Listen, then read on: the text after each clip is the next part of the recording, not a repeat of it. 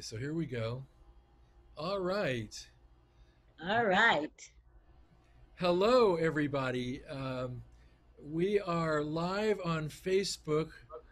I am here with Fabu Carter, the past Poet Laureate of Madison, and she That's is right. as also the outreach director for the Alzheimer's Dementia Research Center at the UW in Madison, and is a good friend. I hope she's okay with me saying that. And we're going to Mhm. talk today about Memory Camp and Moon Beach, but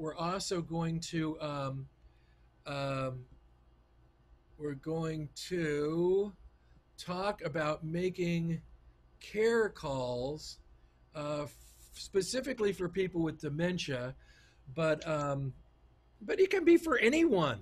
It could be for your mom. Maybe you have adult kids. I True. think I think Fabu, you might have adult kids. I do. So these support calls can be for anyone, and in this time of quarantine and COVID, they are particularly important. Now, before we get into it too far, because we are about poetry, and I love Fabu's poetry, and she has worked with me for about 10 years on the Alzheimer's Poetry Project, leading sessions and workshops in the Madison area. And we do an annual event at the Madison Public Library. Fabu, we're going to have to figure out how we're going to, maybe we'll do it like this, maybe we'll do a webinar. But anyway, would you honor us by starting with a poem? Well, yes.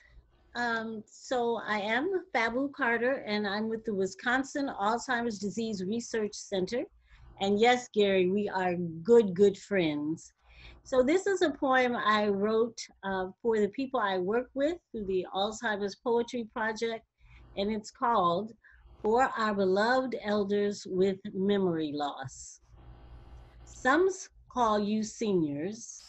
I call you wise elders, living long and learning much. You should be honored. Your gray hair a symbol of victory and authority in life. When your memory hides or flees, and every face seems strange, feel the other signs of love.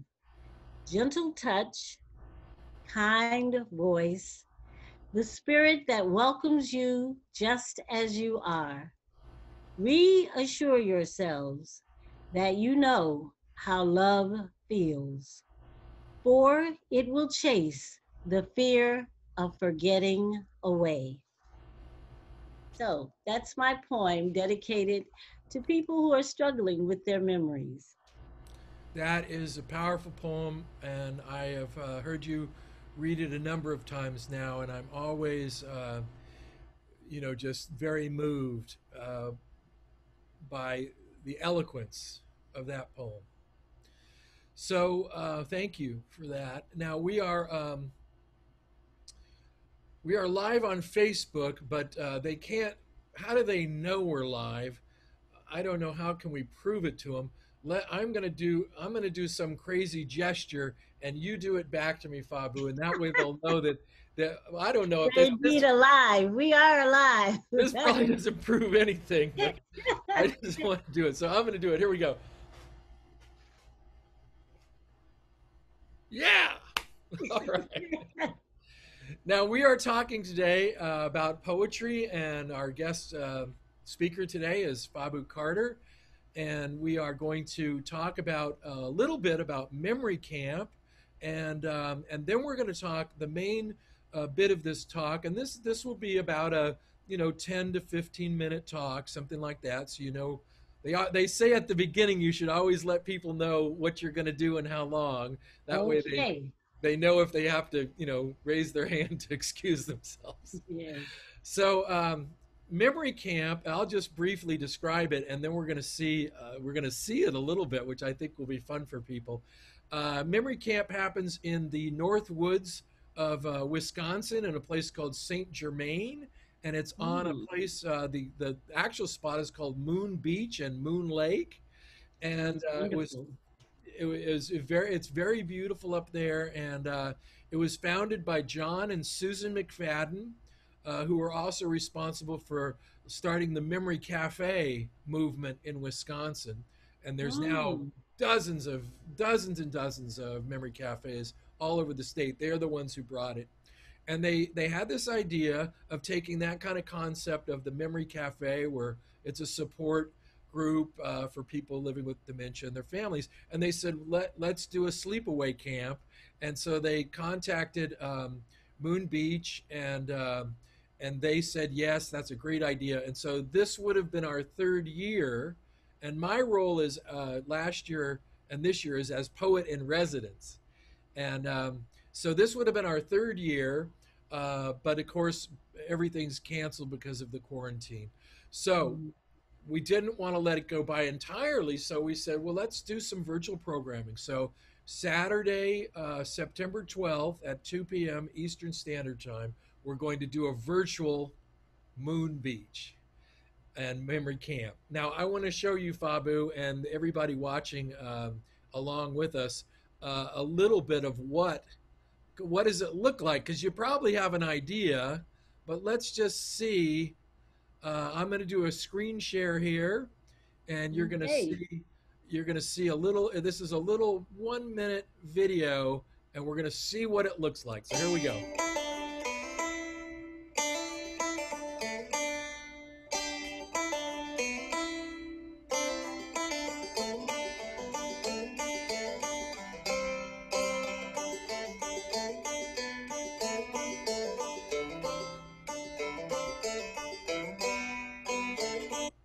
So that is the landscape. You got to see a little bit of the lake. Let's just go back. I just love this is It's the lake, beautiful.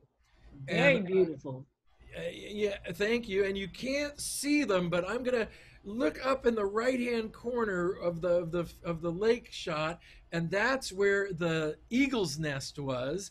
And there was Oh, two eagles that were fledging. They had gone from being baby eagles, and when we were there, they were teenage eagles, okay. gawky, awkward, just kind of ill-mannered teenage eagles that would fly. They flew into cars and they flew up on the roof and they'd fall Oh, off the roof. They just were very, as teenagers can be. They were loving and kind, but they also were a little awkward. So that's one of the things. And then I'll just show you. This is the camp. It started in 1957, and I'm going to do the stop share now.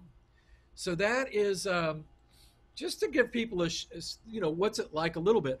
Now, one of the things of doing this virtual camp, and I had reached out to you earlier, and so I've already been using it. So a big part of this virtual camp is to do support calls for campers, for families that have gone in the past. So we've been yes. calling them up. We've been involving them in a found art project, which there'll be stuff about that people can participate if they want.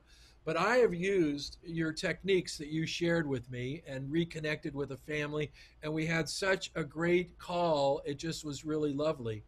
So that's a lot of me talking, and I'm going to turn it over to Fabu now. And will you just tell us a little bit about your work you do with the as an outreach specialist with the Alzheimer's Dementia Research Center there at the UW? Do you guys say UW? I feel like I'm a local when I say Yeah, all the hip, cool people say UW. I feel like I'm a local. I feel like I'm going the right way Yes, when you around say the UW.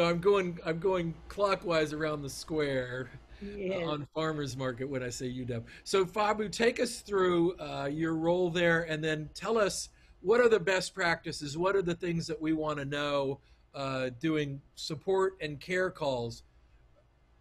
Well, first of all, they really are important because, well, it's not just a job that I have, but it's actually an honor. It really is a privilege to work with older adults because they're such accomplished people, and most of them are always so modest, never thinking that they've done as much as they have in life or all of their wonderful experiences. So I would recommend people to, especially during the COVID-19 pandemic, to reach out to seniors, not just in your family, but in your neighborhood, in your community, across the country.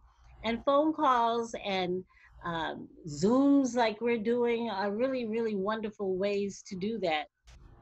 So, as an outreach specialist, one of my primary goals is to recruit and to retain people in the study. And what the study is ultimately trying to do is find a cure for Alzheimer's disease. So, I interact with seniors who have memory loss, but some who have none at all, because you need to study healthy brains as well. So in the check-in calls that I do, the first thing that I do is get myself ready by making sure I have the time for the call.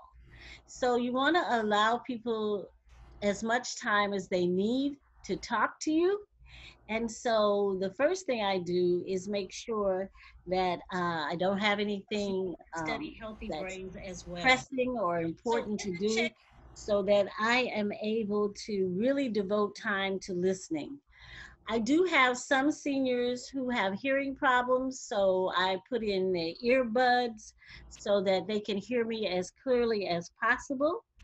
I remove background noise, and I keep a pad and a pen right next to the telephone, or if I'm doing a Zoom, so I can take notes on anything that I need to remember about the interaction. For example, I'm always doing a check in. How are you doing? If someone has a question for me about resources, or if they have um, uh, a concern that I'm able to help with, well, I can immediately take notes. I can immediately write it down, or maybe go back in the conversation and touch base with them again on whatever that concern was or whatever that question was. So it's really important for me to, be very invested in the phone call, but also, if needed, to take some notes to refer back to. I never promise people that I can do anything in terms of resources, but I really try very hard uh, to not just listen, but to meet any requests that I can about additional resources. Because, especially during COVID 19, and for seniors who might have memory loss or any other health issues, or just being protective of their health, they might not be able to get around as much, and so I can be a valuable resource by looking up information for them or contacting someone for them as needed. In my conversation, I talk slowly and clearly. I make, well, I'm from the South, Gary, so people say we talk slow anyway. But I find on telephone communication, that's really important, to be clear, but also to talk slowly and sometimes to repeat things.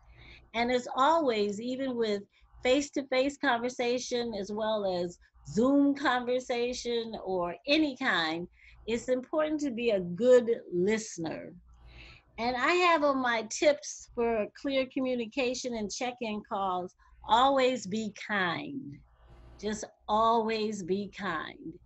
So, of course, sometimes I do talk to people who have been diagnosed with Alzheimer's disease, and that conversation can go in many different ways depending on how the person is feeling that day.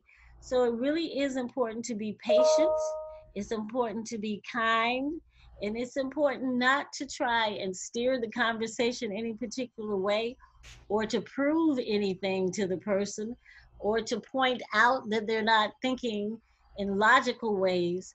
Really, check in calls are to be supportive to that person.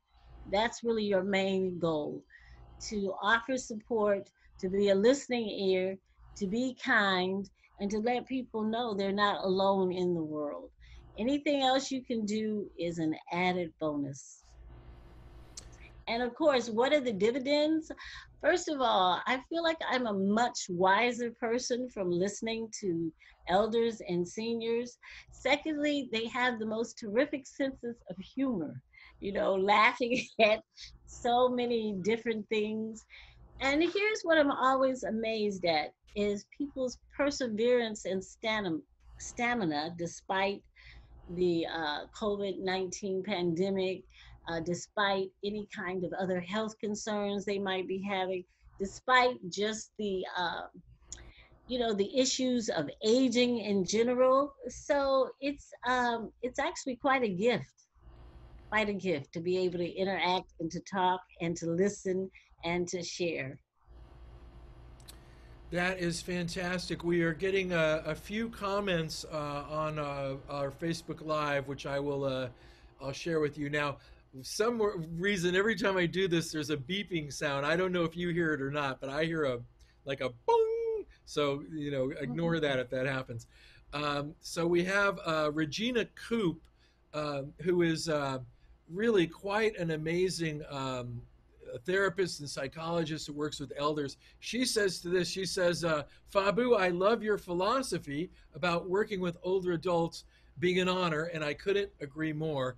And then she also asked about the teenage eagles.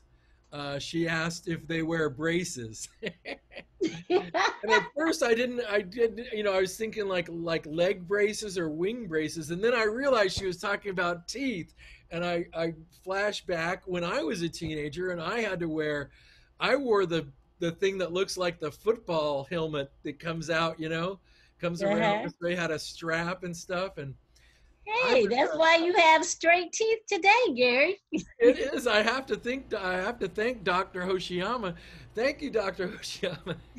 But and he I was only supposed to wear it like a couple of hours a day, but in my teenage brain I thought, well, if I wear it more it'll work better.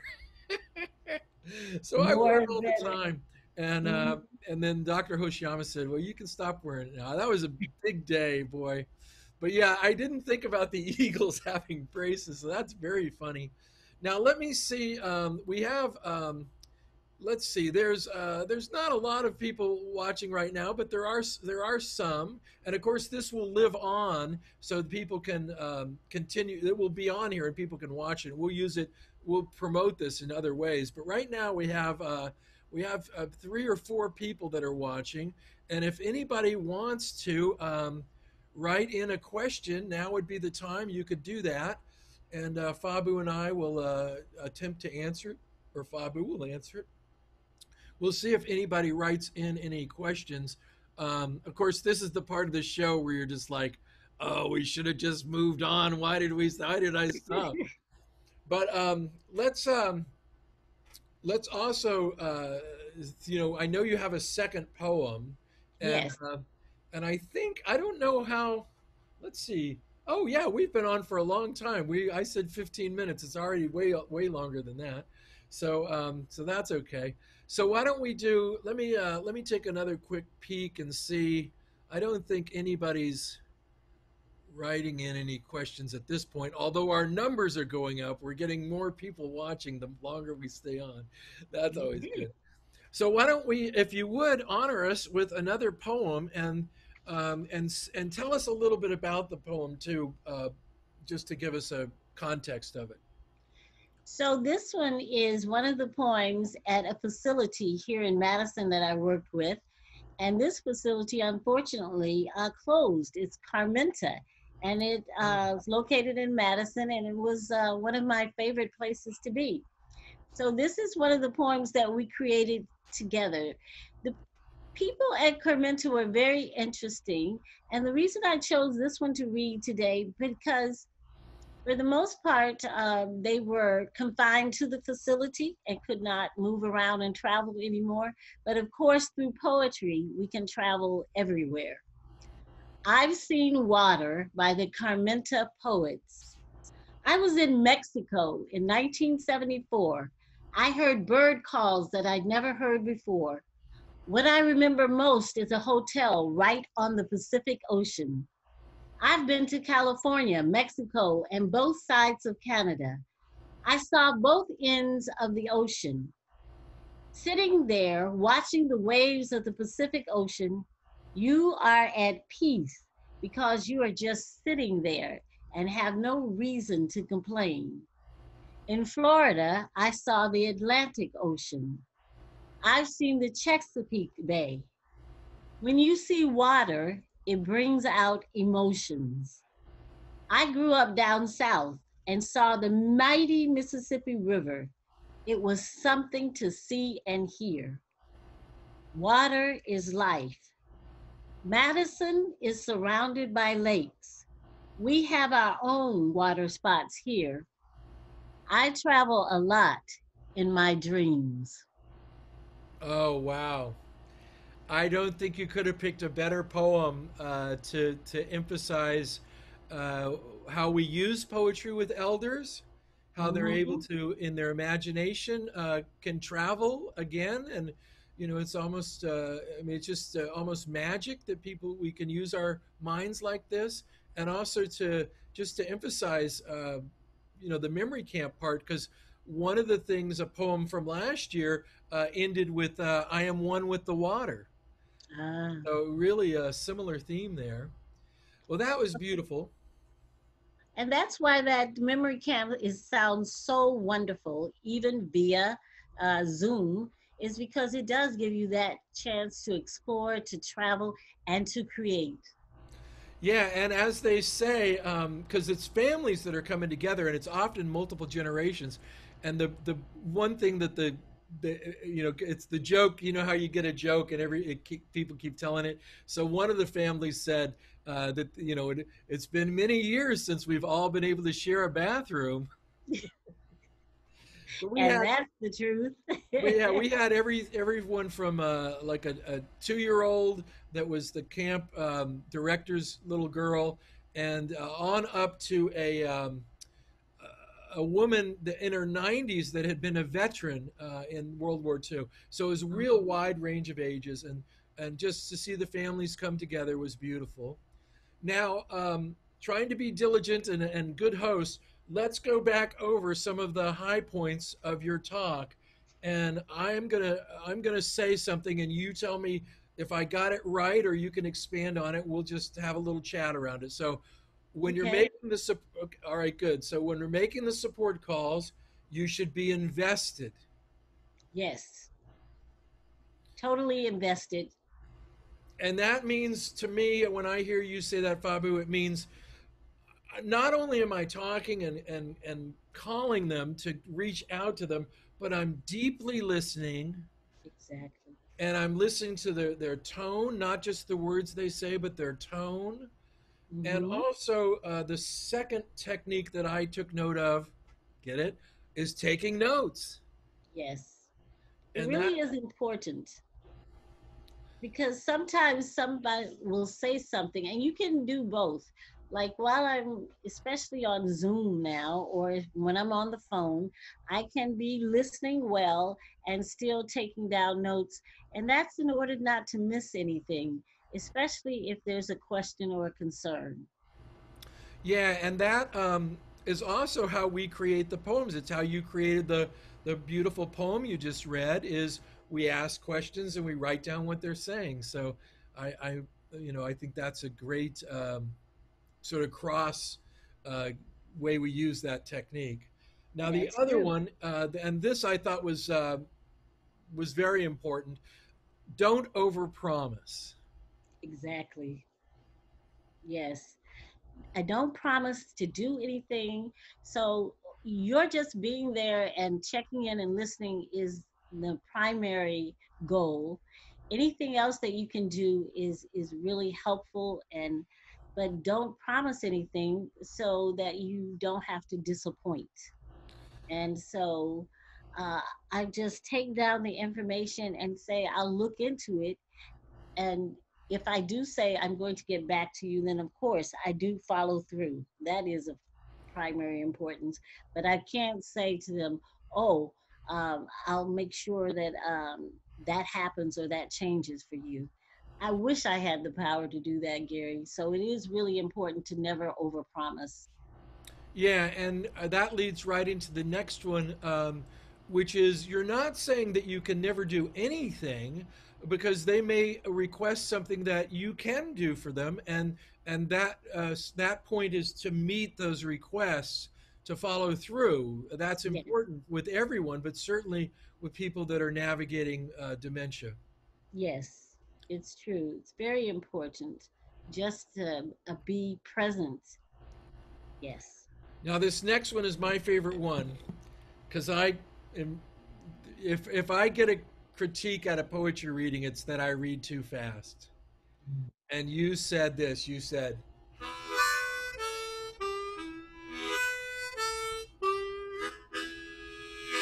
you got to do it slow. You got to talk Slow, slow, slow and steady. slow and steady. And you got to, good morning, blues, blues, how do you do? Because the slower that gets, the better, I mean, it's just,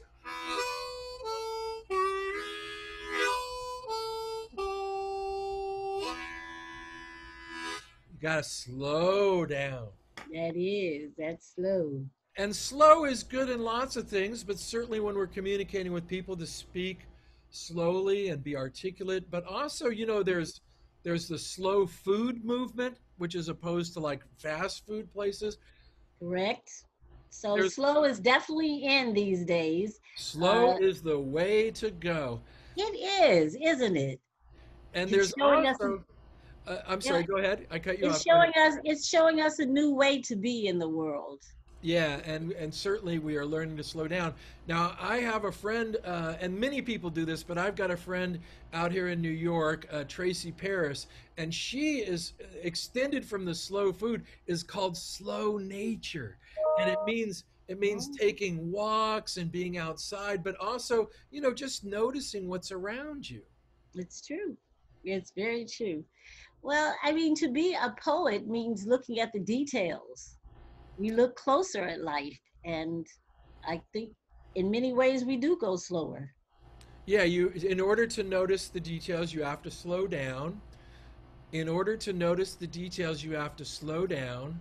And that Hmm. brings the next point, which is to repeat. Yes, repetition. Repetition. And also, um, you know, when we're talking to people, we sometimes in support and care calls talk about the concept of validation. And Uh, validation can be many things, but one of the things, and this is also in conflict resolution too, somebody says something, you paraphrase or say the words back to them to let them know that you've heard them. that you heard them right. Yeah. So It if someone honors, is right giving you a complaint, I'm sorry that happened to you. This is what I hear you saying, or yes, you're right. yeah, so we've got our points that we've gone over, and we are going to when this will live live here on Facebook Live. We'll also post it to YouTube, and we'll use it to not only help to promote the memory camp, but also just to give people some techniques if they find in their lives, for whatever reason, that they need to do care calls and support calls. They can look to this, and I have the text that Fabu has created around this. So we will include that text so that you can see the points too. Um, Let me just quickly, I'm just going to quickly look and see if any questions have come in. And we got my dear friend Teresa Gallon from Albuquerque, New Mexico, writes Mhm. in, shouts out to Fabu and Gary. Now, Teresa, we won't go along, but I got to just tell you a little bit about her, Fabu, as we Tell me. wrap up. Teresa is one of these people, and I believe that she's retired now, because the up until the COVID, every month or every couple of weeks, or a little, not too much time would go by, and she would be in Japan, and Oh, then now she's in Ireland, okay. and she posts these great photos, and it really makes you feel like you're traveling. So Teresa, a big shout out back to you for all of your fantastic. Not only is she a great poet, but she's a world traveler, and that is a great thing to be. So we are getting close to the end of our time together. I said it was going to be 15 minutes, but it's much closer to 30, 29 minutes. Oh my God. Woo! Time flies when you're having fun. Now, Fabu, you got to help out and participate in my very first Zoom webinar live on Facebook, and I think it went pretty well. We didn't seem to have any technical glitches at this point that I can see, so I thank you for that. Do you have any parting words to our people watching, but also, maybe for people that are maybe they've got a loved one that has somebody that has dementia, or maybe they themselves have dementia. What words do you have for them? Well, thank you first for this opportunity. And I was saying for people who are caregivers, always be kind, because that really goes a long way. For people who are struggling with different health concerns and with dementia, um, I said it hopefully best in the poem. Please remember, well, please feel the love. How about that? Because I think that love transcends even our dementia and even our other health concerns. I really believe that. I think love transcends dementia and other health concerns, and I think it is the core of us as human beings. I'm Mhm. going to get a little teary eyed now. Oh, that was such a beautiful sentiment. I appreciate you so much. Thank you, as I do you. Well, we are going to now say goodbye to everybody. And again, um, this will live on here in the Facebook Ethernet and annals. whatever, what they used to call the information superhighway. Yes. All right, I'm going to wave goodbye, and I'll say goodbye to Fabu, and goodbye, everybody. Thanks for watching, and we will catch you next time with more stuff about memory camp and ways that you can be a camper. Thank you, Fabu. Thank you, Gary.